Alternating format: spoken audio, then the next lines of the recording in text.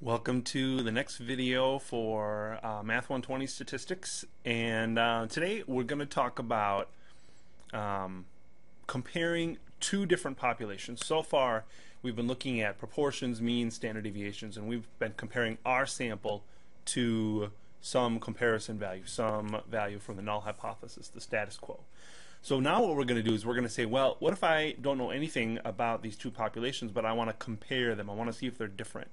And so we're going to compare two population proportions, two population means, and two population standard deviations. We're going to start in 11.1 with proportions. So we're going to learn how to do some hypothesis tests and confidence intervals. We're going to leave the sample size necessary to the online lesson and to the homework.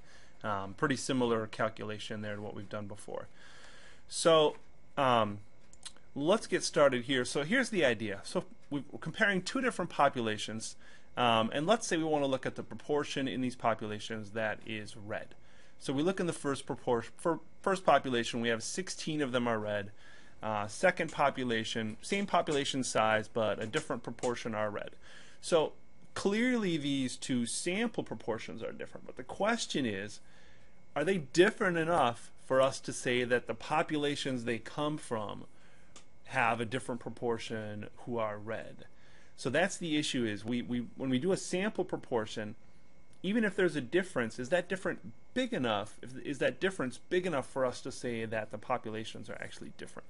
So that's what we need to do. We need to develop some machinery about this difference in sample proportions. So we're going to look at the distribution of that difference of sample proportions. So here's the criteria. If we have simple random samples taken from two different populations, then p hat 1 minus p hat 2 will be approximately normally distributed with this mean and standard deviation. Don't stress yourself out about those formulas. We're going to be using StatCrunch to do these calculations, but they will be normally distributed provided this will look familiar. N times p times 1 minus p is at least 10, but that has to be true for both populations, and each sample has to be less than 5% of their respective populations.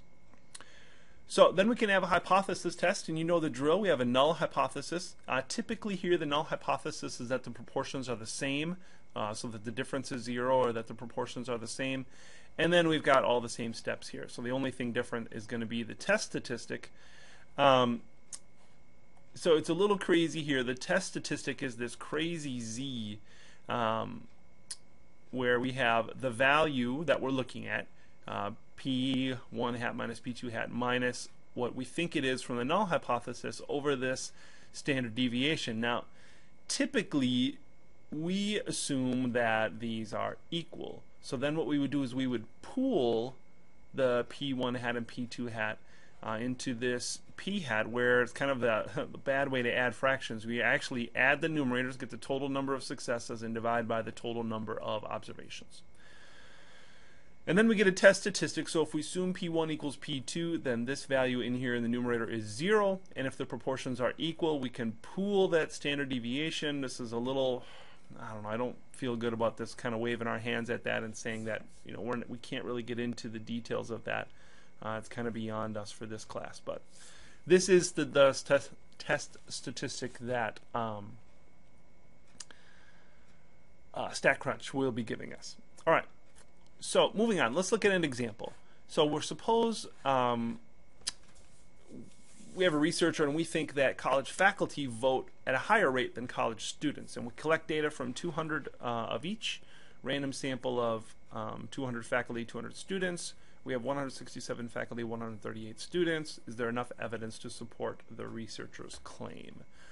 So let's go through the steps here. First, state the null and alternative hypotheses. So the null hypothesis is that they are equal, and then we were told here that the researcher thought that faculty vote at a higher rate. So then our alternative would be that the proportion of faculty who vote is higher than the proportion of students, or if you subtract them, you get a positive value there if you take the proportion of faculty minus the proportion of students. Level of significance, we're told to use 0.05 like usual, and then we're going to do test statistic and p-value.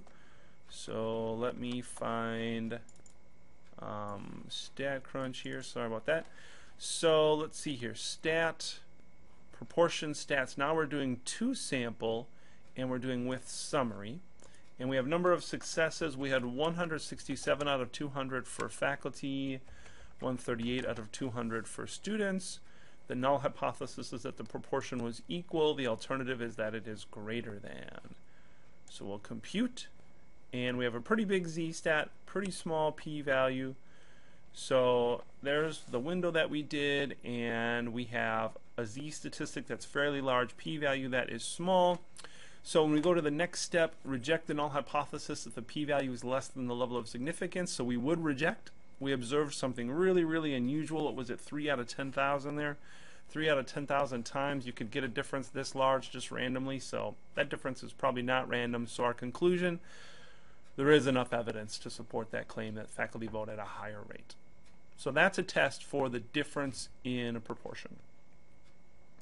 We can also do a confidence interval. So now that we're doing inference, we can have hypothesis testing and confidence intervals. So I've got some different data here. One thing I've been interested in, and we'll see this in later areas too, is the relationship between high school GPA and success at the college level. And my research has shown that students who earned a 3.5 or higher in their high school GPA were more likely to succeed.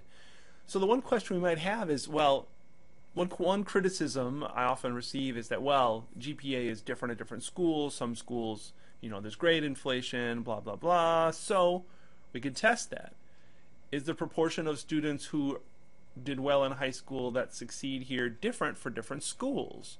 So I have two different districts here. I have District A, one school, or not one school, but one district. 93% of students who did well in high school there ended up being successful in their first course here at ECC. Different school, different district, only 74% were successful. So clearly those are different, but is there a statistical difference there? Could it just be random that if I did a different 3-year range, would I get different results? That this just could happen randomly. So we're going to do a confidence interval for the difference in the proportions. So here's a summary of what we have. And so if we look at the sample proportion for District A, 93%, so about 113 successes, and then District B, we'd have about 90 successes. So let's go to StatCrunch again, and I'm actually going to, we'll do this again, I guess. Proportion stats to sample with summary. We had 113 successes out of 121, and then 90 successes out of 112. And now we're doing a confidence interval for the difference in proportions, so compute.